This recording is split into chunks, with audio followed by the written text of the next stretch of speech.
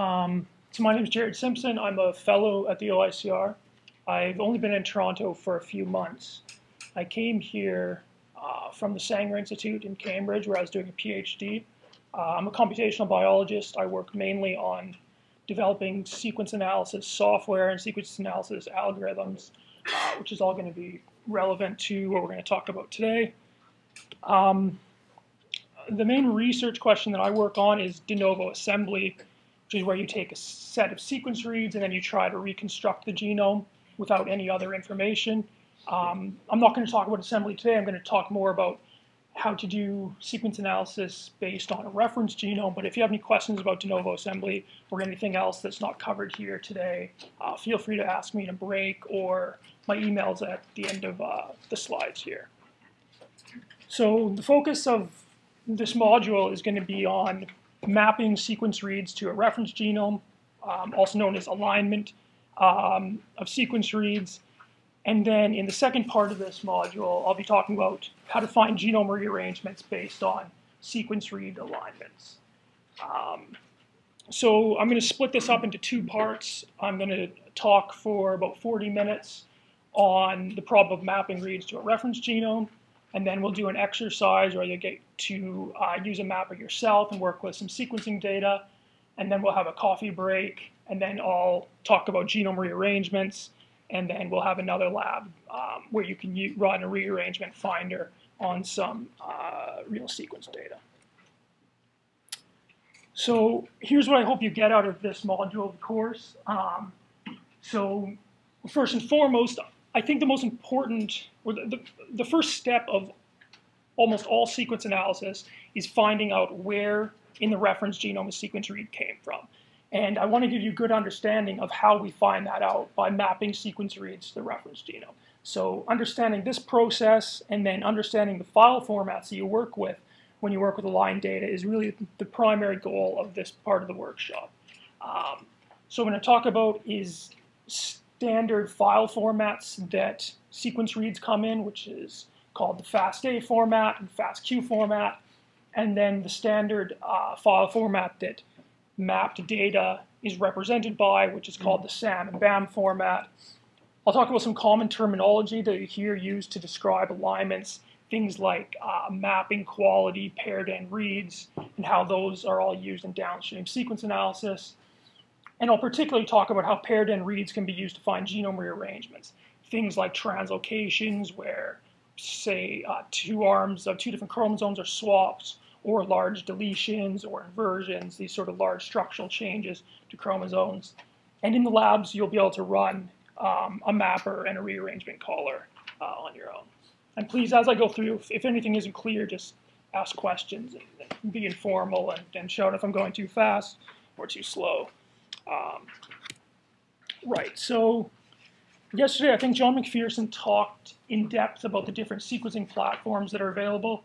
Just to reiterate, there's a wide range of instruments available. Some will give you very long reads, like the PacBio instrument can sequence 5 kb reads at a time with a higher error rate. The throughput on PacBio is quite a bit lower. And then as we go up the scale of throughput, you get up to the Illumina HiSeq machine, which can output hundreds of gigabases per run, but the reads are only about 100 bases long. And now, it's common to run multiple different sequencing technologies on one project, and integrating all of that data is a big problem. And the way that we do this now is we map all the data to a reference genome and then work with the aligned data to call, say, mutations in a cancer or structural changes or anything. So this step of aligning data to the reference genome is really the fundamental step that starts off sequence analysis, and that's what I'm going to be focusing on. Now, I'm not going to talk so much about PacBio or ion torrents, but I'm going to be focusing mostly on Illumina data in this module, as that's the predominant sequencing technology, and it's most likely what most of you would be working with. Now, the very first step in the sequencing process is translating what the instrument measures, which for the Illumina sequencer is taking pictures of fluorescently labeled DNA molecules and translating those pictures into the actual sequence reads. And this process is called base calling. So here's what raw Illumina data looks like. You have an image of a microscope slide where each one of these dots is an individual cluster of DNA molecules. Each cluster is fluorescently labeled with the color of the cluster giving one of the nucleotides within the read. So all of these dots are an individual read for a particular cycle within the sequencing process. And now the important thing to understand at this point is that this process of going from these images to base calls isn't perfect. The instrument can make errors. For instance, if these clusters are too close together, it might mix up what color each of the reads are at a particular position, and it might give an incorrect base call. So the sequencing process is inherently noisy, and we can have sequencing errors within our bases. And this informs all the downstream analysis, and it needs to account for the fact that these sequence reads aren't perfect. We always have sequencing errors within our data. Now, as a concrete example of that, we can look at how one source of error in Illumina data. So, as I said, Illumina is imaging a cluster of molecules, so it's not a single molecule process. What it's doing is looking at a group of a few thousand identical DNA molecules at once. And it's elongating the strand, each strand of these DNA molecules one step at a time. And usually all of the DNA molecules in that cluster are on the same position at once. So in this example, we've had 6 sequencing cycles, so we've read off these 6 bases, and we're going to the next one.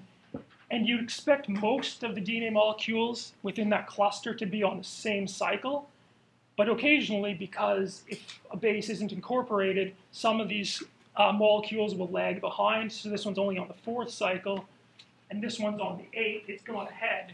And it's called a phasing problem or pre-phasing problems, where some of the molecules in the cluster lag behind or have jumped ahead. And this makes the signal, when it's trying to read off the color for this particular base, noisy, because these ones are all gray, but this one's red, and this one's blue. So that adds some noise to the process, and this is one of the sources of errors in Illumina data. So because the data is noisy, we want to be able to quantify how trustworthy our data is. And we do that by what's called quality scores. So quality score is given for each base in a read. So if you have 100 base reads, you have 100 different quality scores. And this is the sequencing instrument's estimation of how trustworthy the base is. So with a log-scaled probability that the base call at that position is incorrect. And so it's called the Fred quality scores. It's a scale from 0 to 40, 40 being the most trustworthy bases. A base quality of 40 means that there's about a 1 in 10,000 chance that that base is incorrect. A Fred score of 10 is about a 10% chance of that base call is incorrect. So as you can imagine, if you're trying to find mutations in cancer and you see what could be a mutation, but it only has a quality score of 10, you might not trust that as much as if you saw a mutation in a read and it had a quality score of 40. And all the downstream sequence analysis software that does things like finding mutations takes these quality scores into account when it's trying to call whether there's been a change at a particular base in the reference genome. Now, one thing I will discuss about different sequencing technologies is they all have different error profiles. They all have different chemistry. They're all different sequencing strategies. And those differences in chemistry give you different types of errors and different error rates within the sequencing data. So the Illumina sequencer has the lowest error rate right now. It's about 1 in 200 bases will be incorrect. Mainly, it's substitution bases. So if the true base is a G there, the instrument might say it's a C, so that would be a substitution error. For the 454 and ion torrent data, it's mainly incorrectly inserted or deleted bases, especially in homopolymer runs. So the way that the ion torrent sequencing data works is that if there's 10 A's in the sequence read, it might say that there is 9 A's there, or it might say that there's 11 A's there. So it has problems sequencing through these polynucleotide tracks. And then the other major sequencing technology, the Pacific Biosciences, it has a much higher error rate, typically over 10% to 15%. It makes the data somewhat tricky to work with, but it's not really a biased error model. It's more of a mixture between insertions, deletions, and base substitutions.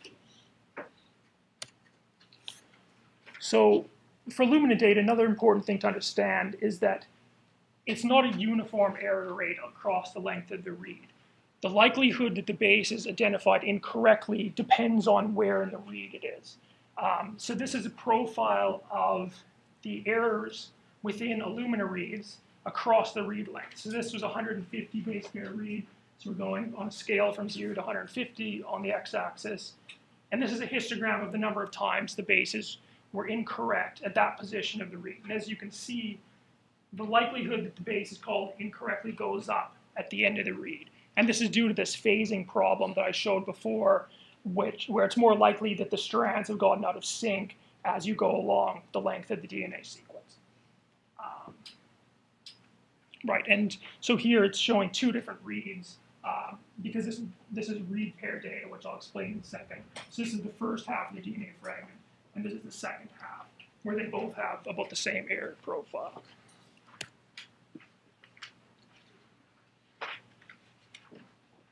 So there's two main file formats that raw sequence data come in. There's the FASTA format, which I'm showing here. If you've ever looked at reference genome or most sequence data comes in this format, it's a pretty simple format. It has lines that are identify the sequence. So the lines that start with this caret symbol are the identifier lines, and here is a read name, and then it's followed by the sequence lines afterwards.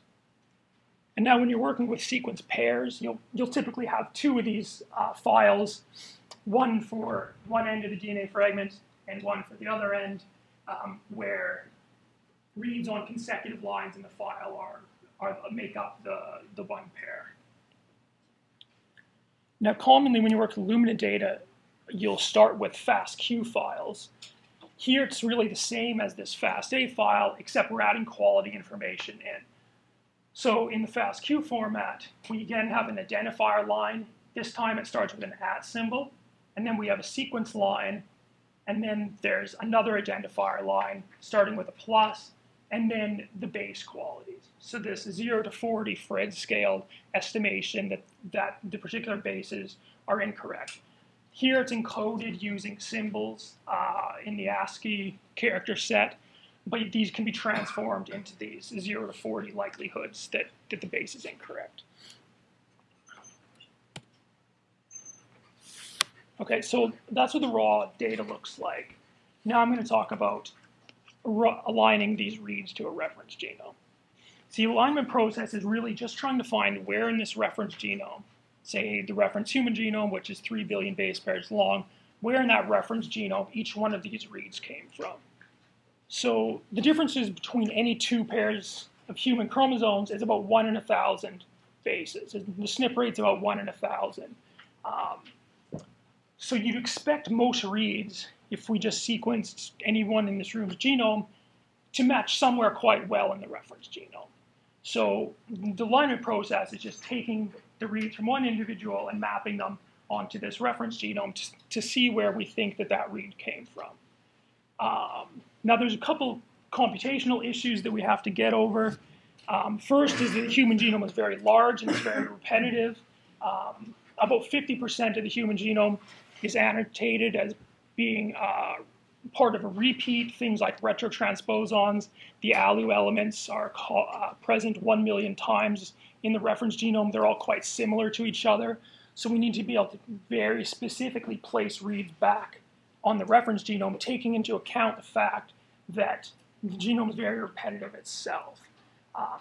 This is very important to get the alignments correct, because if we misalign a read to the reference genome, if we put it in the wrong place, we might call variants that aren't actually true mutations. So we have to be very careful when we're mapping these reads back to the reference genome. Of course, these sequencing instruments like the Illumina sequencer produces a huge amount of data. Typical sequence run gives you about 600 gigabases of data. To go through this and align it to the reference genome, the software that we use has to be very efficient.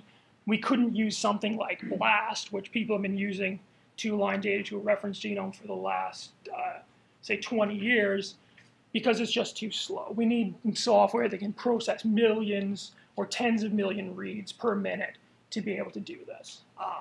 Luckily, this is a huge research question in sequence analysis, and there's hundreds of different mappers or alignment programs to choose from, and they're all designed for the specific problem of mapping these short 100 base pair reads to the reference genome, and they're all quite quick. And of course, the genome that we sequenced, the individual whose DNA was extracted and put on the sequencers, isn't going to exactly match the reference genome. They're going to have SNPs that differ from the reference genome. They're going to have indels and structural variation.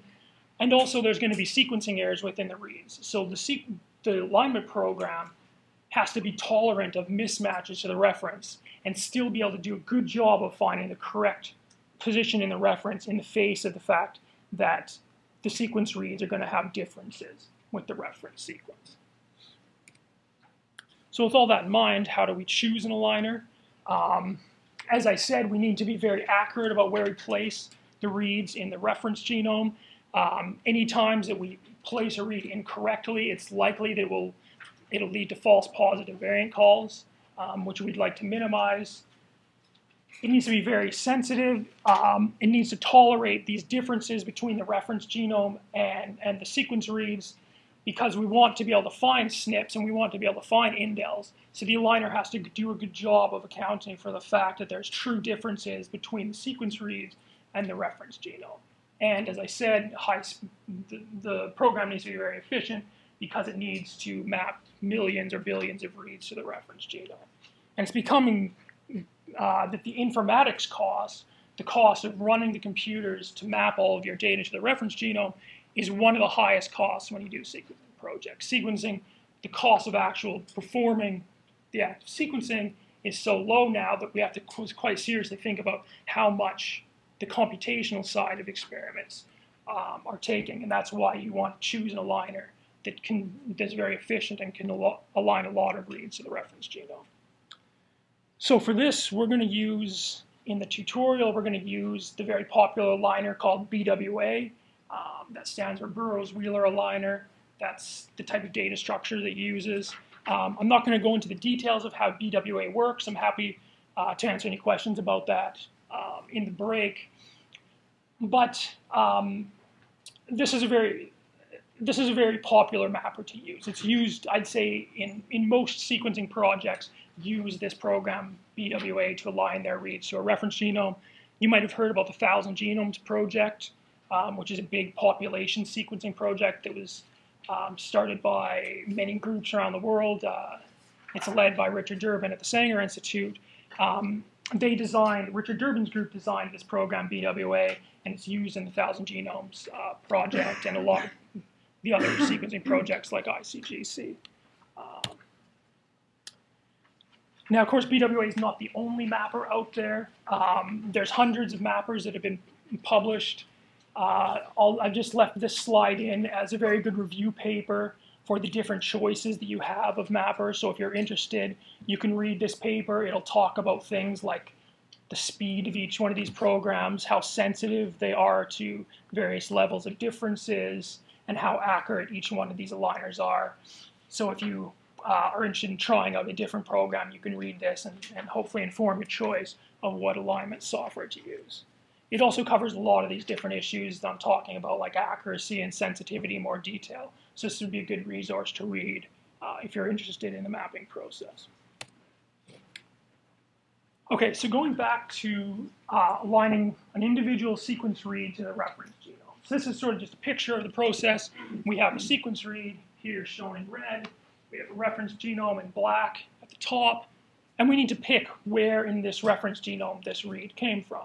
So how do we do that? Well, we just compare this read to all these different places in the reference genome and see which one is the most likely. So say we've done this, and at this position here, so let's say we have 3 candidate alignment positions, one that doesn't have any mismatches to the reference, one that has a single mismatch, and one that has 2 mismatches to the reference. Well, at this point, we don't know if these mismatches are sequencing errors, and we don't know if there are true differences between the read and the reference. It might be a SNP. So just like how we used base quality to quantify the uncertainty of whether an individual base in the sequencing read is correct or not, we have an equivalent measure which is called alignment quality, or you might have heard it referred to as mapping quality. And this is the alignment program's estimation that the place that it's chosen in the reference genome is correct. So again, it's just a Phred scale estimate of the probability that the chosen mapping on the reference genome is incorrect. So for instance, if the aligner says that the mapping is Q30, 1 in 1,000 reads with a Q30 alignment will be placed incorrectly in the reference. And this is important to know. We need to know whether our alignments themselves are trustworthy or not when we're trying to find mutations between an individual and the reference genome. So if you find a mutation and the aligner says that they're all Q3, you're probably not going to trust those alignments, and you would probably say that that mutation isn't true. Okay, so now I'm going to talk about paired end reads. I alluded to this earlier. Yep. Is there a possibility to find multiple word mapping on the reference genome, or it's only one? Right, so that's a good question. So different programs will do different things. So for BWA, it will output one alignment. It will try to pick the best one, the most likely source of that read in the reference genome.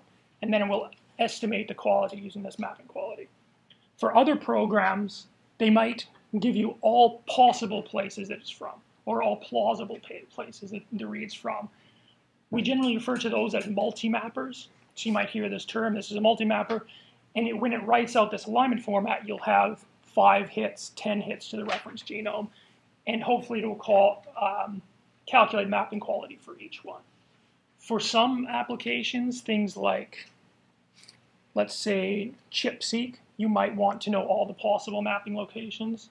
For other things like variant calling, you might just be interested in the best one. So it's again a choice of how the software was designed, but it's an important thing to understand. That Q-score then, is that just an estimate of how many other hits there are in the genome? Yeah, that's right. Yeah, it's essentially how many other hits. Like you can, let's go back to this example in a bit more detail. So here, for this mapping position to be the true one, you don't need to account for any differences between the read and the reference genome. For this to be the true mapping location, you need to account for this. So say the base quality of this mismatch was very low, say it was Q3, it might be that those are equivalent mapping locations and the aligner can't really decide between them. So when the mapping score is calculated, it's taking into account how many different mismatches there are to the different candidate alignment positions, what the base qualities of those candidate alignment positions are, and then it'll generally run a probabilistic model to calculate the Q score. So it uses the Phred score as well? It's using the Phred score when it's deciding which the best place is. Yeah. So if the sequence read were to map to only the fewer spots it maps to, the higher the quality score? Yes, that's right. So in the worst case, if you have 2 exact alignments, say the read has no sequencing errors, and there's 2 positions in the reference genome where it maps without mismatches, the aligner can't decide between these 2. And then it would give it a Q quality score of 0. It would say, it's completely ambiguous, there's 2 equivalent mapping locations. I'm not going to try to decide between these 2 because I don't have any information to go on. What did it do with repeats then? So if it would just assign the reads that map to these repeats as Q0.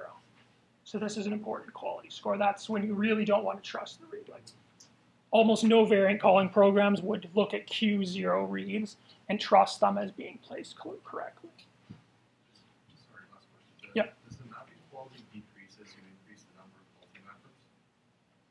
So even though each map quality will be different depending on the base qualities in all of the possible sites for read, Yeah.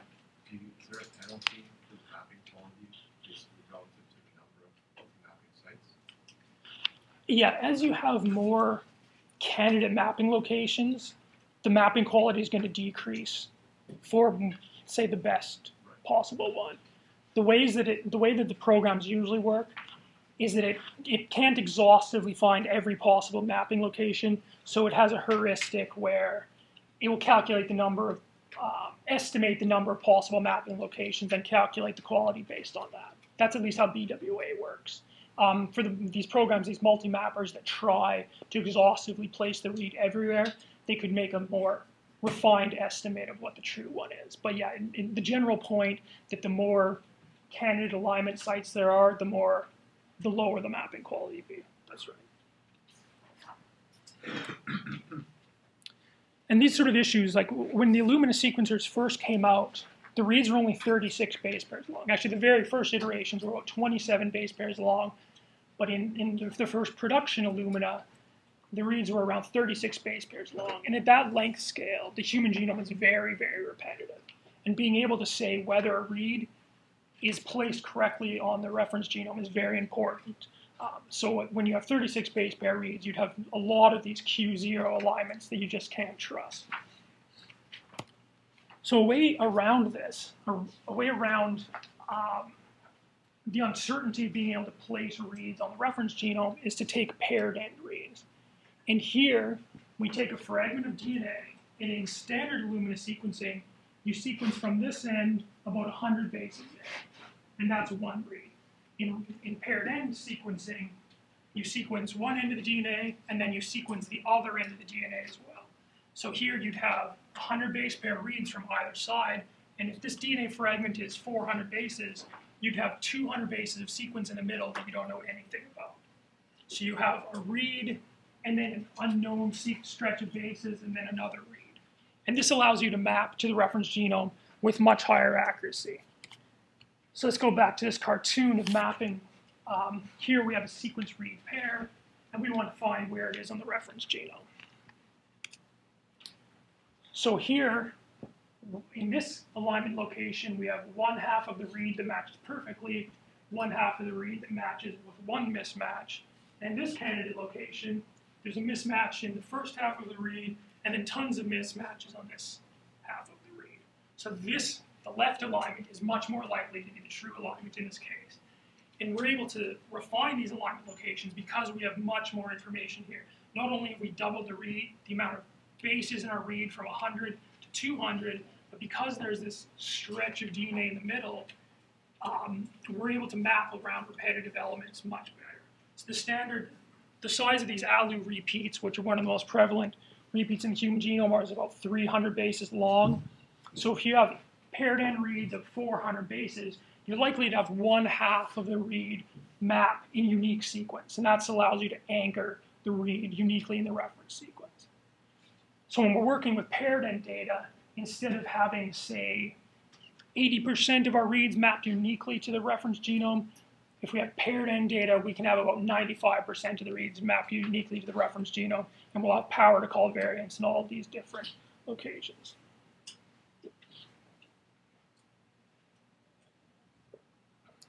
And the mapper, of course, takes into account both ends of the pair when it calculates mapping quality.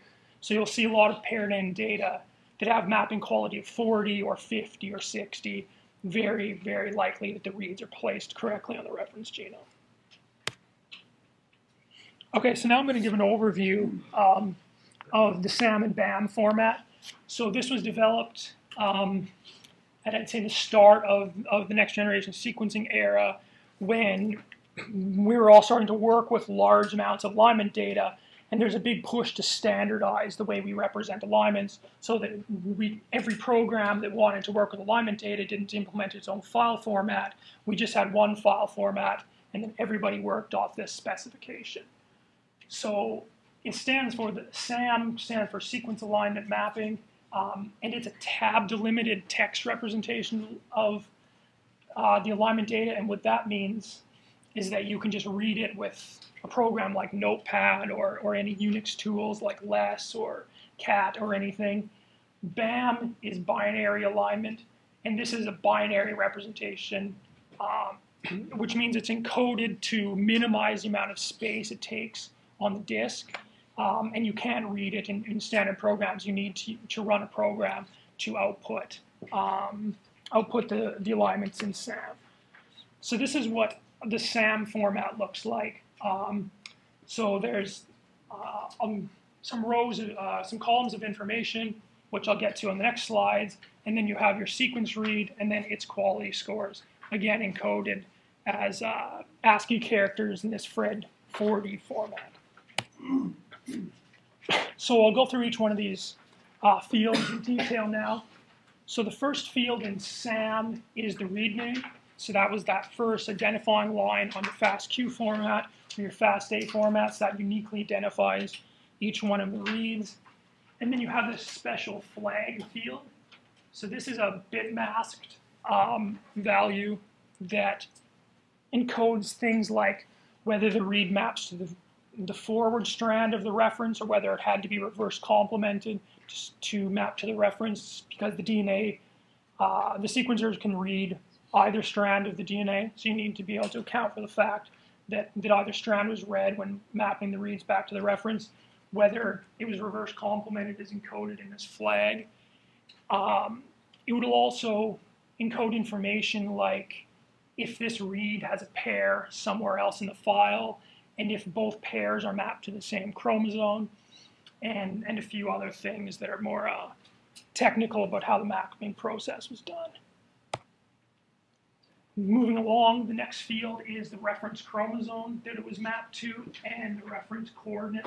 So this is the coordinate, which is the start of the read, where the start of the read was mapped. So it was this base was mapped to this position in the reference.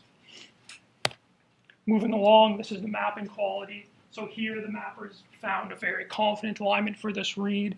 It was mapped with a Q60, which I think is something like 1 in a million chance that it was mapped incorrectly, so it's a very trustworthy alignment.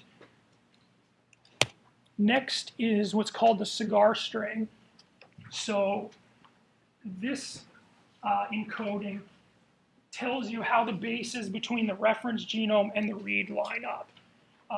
So I don't know if everybody can see this down here, but this is just a toy example. So if we have a reference sequence here and our read sequence here, to align the read to the reference, we had to delete this T.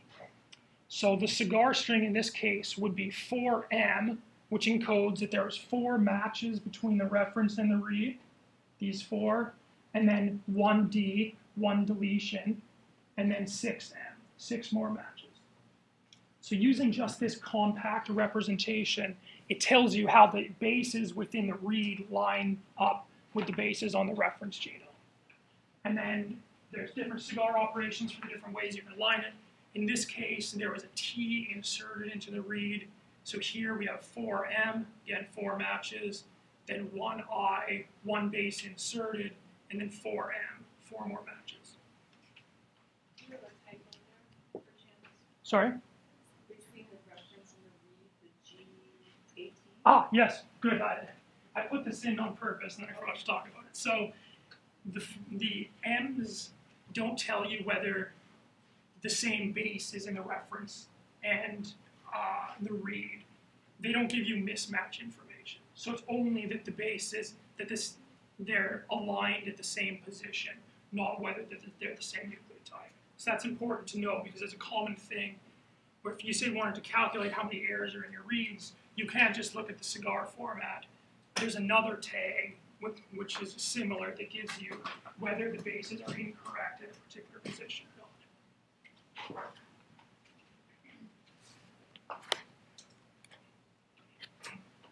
Okay, and then after the cigar string, if you have paired end data, it tells you where on the reference genome the read pair was aligned to.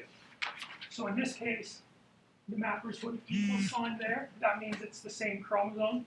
So it's chromosome 19 and chromosome 19. And then it tells you the position of the start of the mate on the reference, and then the insert size. And the insert size is the length of the DNA fragment from here to here.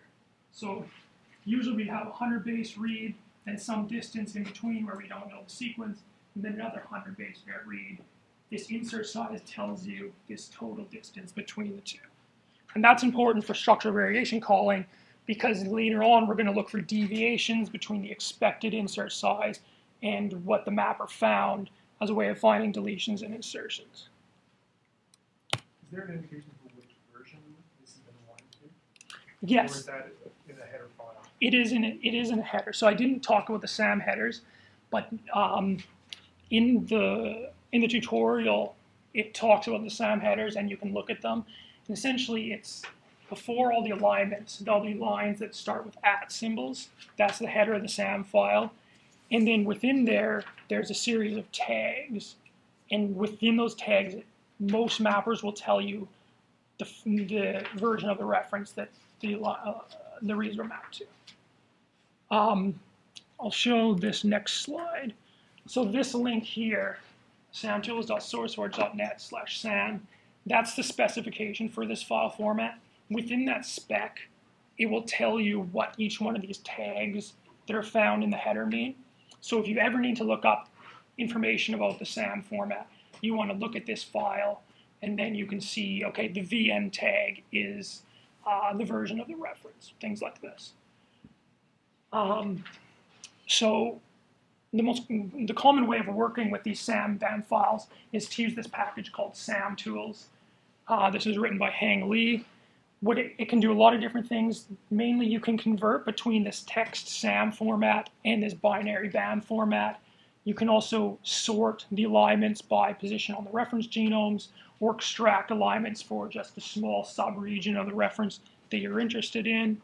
I just told you about the specification. If you have any questions or need help with these, there's a lot of good resources. There's a mailing list for SAM Tools where you can just post a question about any of these things. Like if you say, want to know how I find out what version the reference is, you could post that question here and someone will quickly get back to you. And then there's these two more general web forums that people post questions to. One called BioStars, which is like a Stack Overflow type question and answer site.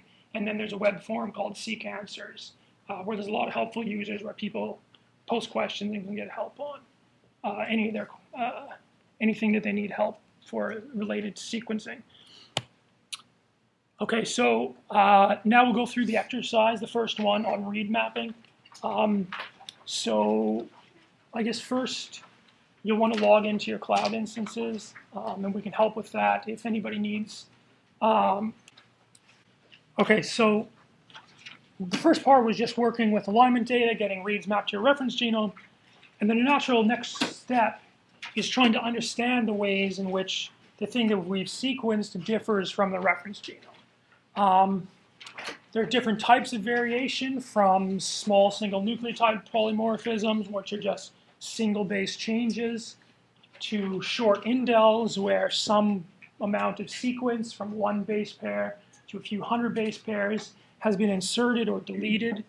And then there's much larger changes, which we generally call structural changes or genome rearrangements. The different classes of these can be large insertions, so a kilobase of sequence inserted into the genome or deleted, whole genome segments inverted, translocations, so bits of sequence swapped between different chromosomes, and that can be copy number variation as well, where entire blocks have been duplicated either within a local region or there are two different copies elsewhere in the genome. So I'm going to talk about different ways to find these larger structural changes using paired end data. I think tomorrow Sarab is going to talk about finding shorter mutations, SNPs, substitutions in cancer, short indels, and also copy number variation. So we all start from the same place, which is these BAM files that we just generated in the first part of this module. And then all of that is the input into these downstream tools, which will catalog the type of variation present. Right, so Standard way of finding structural variation, these larger changes, is using this paired end data that I introduced in the first part of the lab. So there's two different ways of sequencing read pairs. There's fragmentation-based, which is the standard way of doing it on Illumina. What you do is you take some genomic DNA, shear it into pieces that are about 200 to 500 bases in length, and then you sequence the ends of these fragments. So here, the yellow part are sequencing adapters, and we'd sequence with these adapters inwards, getting these paired end reads that we worked with in the first part of the lab. This is a fairly straightforward way, and this is the standard way of doing Illumina paired end sequencing. But you're limited by the size of fragment that you can do with this protocol. You can only really do 500, maybe 600 base pair fragments in paired end sequencing. This doesn't give you really long range information. If you want longer range information of tens of kilobases, you can use mate pair sequencing.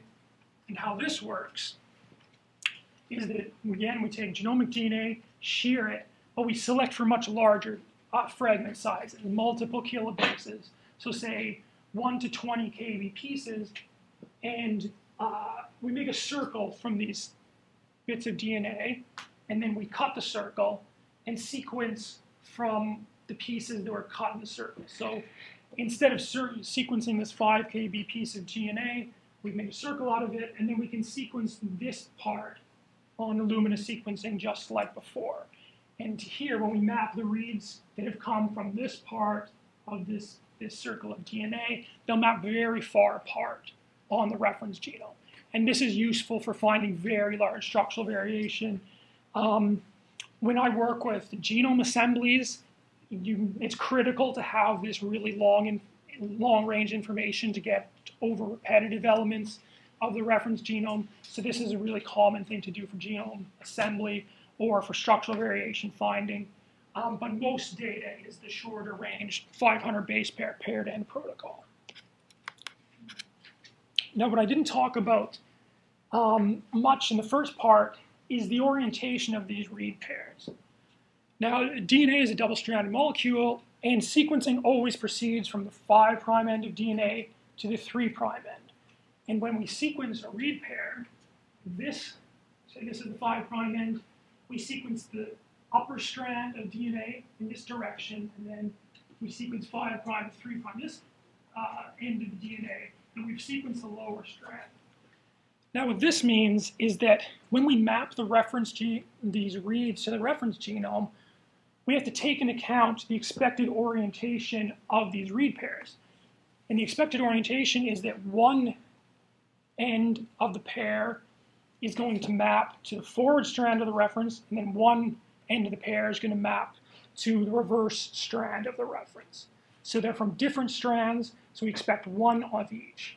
Now this is critical for structural variation finding to understand this sort of, that there's an expected orientation of these read pairs. So is that clear to everybody that the reverse complement, we're expecting one to be reverse complemented and one to be just normal. Now, second thing that we need to understand to find structural variation is that when we sequence read pairs, we don't always have exactly 400 base pair fragments or exactly 500 base pair fragments.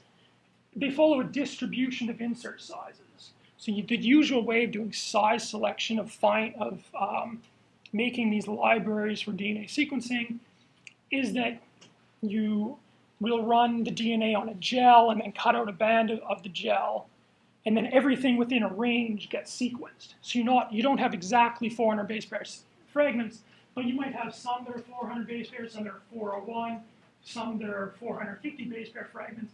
But we can calculate the expected distribution of fragment sizes. So instead of having exact things, we have sort of, it's sampled from a distribution. And we can use this information of what would the expected size of these DNA fragments are to find things like insertions or deletions. Now, when BWA maps paired end data to a reference genome, it classifies pairs as being concordant and discordant. Now, a concordant pair are pairs that match the reference genome with the expected orientation. So one pair on the forward strand, one pair on the reverse strand, and also it's within the expected distance.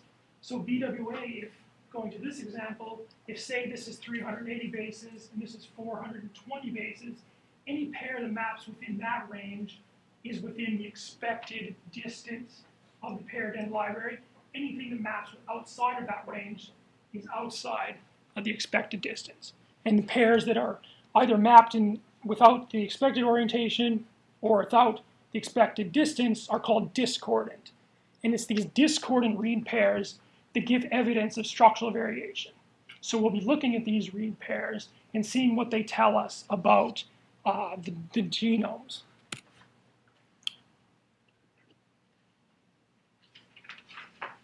So here I'm just going to show some slides that show different situations of structural variation. So in the top line is what we'll call the donor genome. This is what you've sequenced. And the bottom one is ref. This is the reference genome. So in this case, what I'm showing is a deletion. So the reference genome has this red block that isn't present in the donor genome. That red block was deleted in this individual. And I've just shown it by dashed lines to show that sequence isn't present, with these red bars being the breakpoints of this deletion. Now when we go to sequence with a read pair, when we sequence the donor, we have a pair that looks like this. This might be 400 base pairs long. When we map that pair to the reference, because we need to accommodate for this red block that's not in the donor, the pairs map much further away from each other than you'd expect. The aligner, say BWA, had to put these pairs 600 bases away instead of the expected 400 bases. So in this case, this would be a discordant read pair, and we could use this to try to find this deletion. So what you do is you take your BAM file and you run a program that looks for clusters of pairs, clusters of discordant pairs, that are consistently mapped further away from each other than you expect. And that's the solution. That's the signature for deletion, where this insert size flag, this insert size field in the BAM file is much larger than expected. Now the opposite of that is a signature of an insertion. So in this case, now this red block is only present in the donor, but not the reference. So here when we sequence it, again, if this pair is 400 bases, for BWA to align this pair to the reference genome, it had to put them much closer together than expected. So here they might only be 200 bases apart. And in this case, what we can do is go through our BAM file and look for read pairs where they're consistently mapped smaller than expected. So that's the signature for an insertion. Now, of course, we can have much more complex changes. Here's what it looks like if a piece of this donor genome was duplicated in tandem. So we have this blue arrow, which has 2 copies in the donor. If we have a pair spanning these 2 copies, where the reference only has 1 copy, this read is going to map here. This read gets mapped here in the wrong orientation. So in this case, we have the signature where the insert size might not look abnormal, but both reads, the reads are mapped in the wrong orientation. This one might be mapped to the forward strand, this one might be mapped to the reverse strand, but they're pointing away from each other instead of pointing towards each other like you expect. So this is a signature of a tandem duplication. Likewise, if a section of the genome was inverted, so here again we have a blue segment of the donor genome where I flipped it. So I just go head to tail here. In the reference genome, we have pair mapping from here to the blue, the tail of this blue in the donor. This maps here, but this one maps all the way over here. Again, in the wrong orientation. So this would be the signature of an inversion. Now, when you're working with paired in data, there's sort of a shorthand for discussing the orientation of reads. One Reads that are mapped in the expected orientation are called FR, so for forward, reverse. Reads that are mapped like this would be RF, reverse, forward. And reads that are mapped like this would be forward, forward. So that gives you some, this is just a way of referring to how the different read pairs are referred to. So if we summarize what the different signatures of structural variations are, it looks like this. So in insertion, the distance between the ends is smaller than expected, but the orientations are normal. In a deletion, the distance between the ends is much larger than expected. Again, the orientation is normal. For an inversion, we don't know too much about the map distance. They could either be very, very far away if it was a megabase inversion, or they could be close together or something more local. But the orientation is this FF signature where both reads are mapped to the forward strand. For tandem duplication, again, we don't know, we can't say what the map distance will be. Usually it will be different than expected, but we'd have this signature where it's the first read is reversed and then the next one is forward. I didn't show any signatures of interchromosomal rearrangements, but usually this is quite, the signature is quite easy where one half of the pair maps to one chromosome, the other half of the pair maps to another. Yep. Forward means 5 to 3 and reverse. Usually, I mean, the reference strand. So one of them matches the strand of the references in the FASTA file, and then the one that's R was reverse complemented to match the reference. So say the reverse reference strand.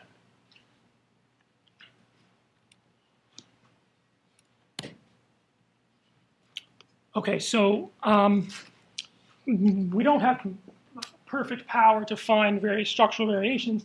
If these insertions are very long, we might not have long enough paired ends to span from one end of the insertion to the other. So if, say, this is a 2 kb insertion, and we only sequenced 500 base pair fragments of DNA, we're not going to have a pair that's here and a pair that's here. We just have pairs that fall in the middle of this insertion. And in this case, we're not going to be able to find that. So we're somewhat limited in the size of insertion that we can find with 500 base pair DNA fragments. This is why you can do mate pair sequencing to get longer things. For deletions, you can find deletions of any size, because even if a megabase is deleted, you're still sequencing on either side of the breakpoint with a 500 base pair fragment. So this type of structural variation analysis is usually referred to as discordant pairs. There's a different line of evidence for finding structural variation, which are called split reads. So these are reads where we couldn't align the full length of the read to the reference genome. So usually we expect, if we have 100 base pair reads, to map that full 100 base pair segment to some part of the reference genome. If a read falls on a breakpoint of one of these structural variations, we might not be able to map the whole length of the read. We might have to either just partially map it or map it in multiple places. And these are called split reads. So here's an example of a split read signature for a deletion. Here, the first read covers this breakpoint, this red line, and the tail of the read maps to this part of the breakpoint here, and then the head of the read maps to this point here. And if your aligner is sensitive enough to long deletions, it might map it like this, where it mapped it with a huge gap in the middle. So if you looked at the cigar string for these sort of deletions, it would be something like 50M, 50 matches, and then 200 base pair deletion, and then another 50 matches. So this is another line of evidence that you can use to look for structural variation.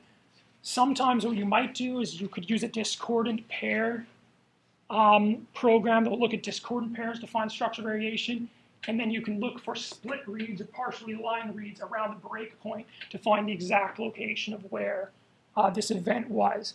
Usually when you're making calls just based on discordant pairs, you don't have a good sense of where the exact break in DNA was. You only will know it's within a certain range. But if you look at split reads, you can get down to the individual bases that that formed this breakpoint. Okay, so just a few brief words on particular approaches for cancer sequencing. So when you do typical cancer, you'll sequence, say, the individual's normal genome, and you'll sequence DNA derived from the tumor. And then you have a couple different strategies for doing the analysis. You can either call structural variation in the normal and structural variation within the tumor independently. And then if you're just interested in the rearrangements that are in the tumor, you can filter out all of the structural variations that you found in the normal to just give you a set of tumor calls. This tends to, because you don't have perfect power to find structural variation, you can have a lot of false positives in the tumor if you just didn't make the same call in the normal.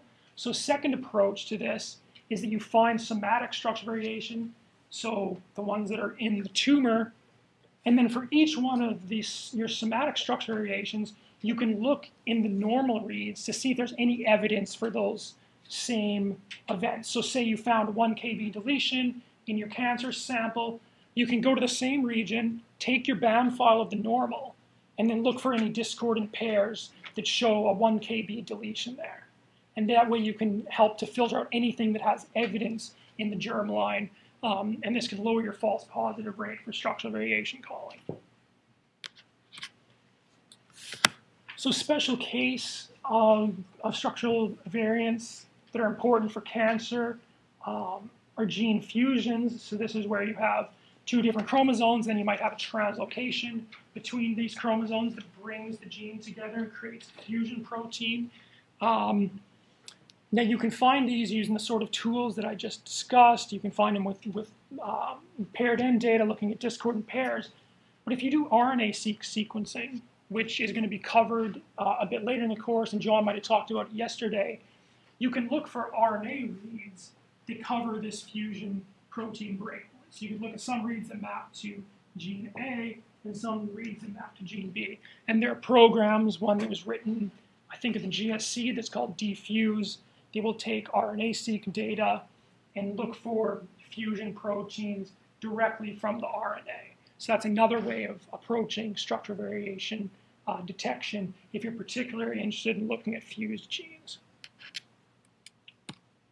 Okay, so that was the talk part about rearrangements. Is there any questions on those different signatures before I introduce the lab?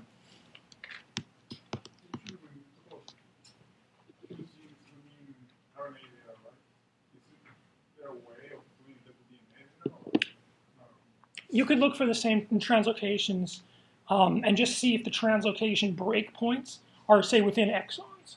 And this would be an alternative way of finding fused genes from DNA data. It probably is more common to find gene fusions from RNA. Okay, so I'll introduce you to the second part of the lab. So here we're going to take the BAM file that we produced with BWA in the first part, and we're going to use a program called Hydra SV, which was written by Aaron Quinlan, to find the rearrangements. So there's multiple rearrangements in the sample that I gave you reads for. And again, you'll just walk through the different steps of running this program to find these rearrangements. So I put the link to the paper up there. It was published in Genome Research a few years ago. I'm using Hydra for this example because it's well designed and quite easy to run. There are many structural variation callers. You might have heard of breakdancer or GSAV or Pindel. They're all very commonly used programs. Often people will run multiple different structural variation callers and then either merge the results or pick ones that look like they have the best sensitivity. So it's worth spending the time to learn multiple different packages and learning their strengths and weaknesses. I just put down here that in bioinformatics, it's like a golden rule that there's rarely one program that does absolutely everything perfectly. So it's worth taking the time to learn the strengths and weaknesses of different programs.